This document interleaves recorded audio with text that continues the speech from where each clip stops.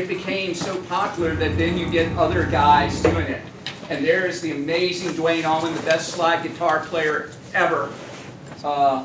He unfortunately died in a motorcycle wreck at the age of 24. And the year later, the bass player died in a motorcycle wreck about a block away from Dwayne, where Dwayne had his. But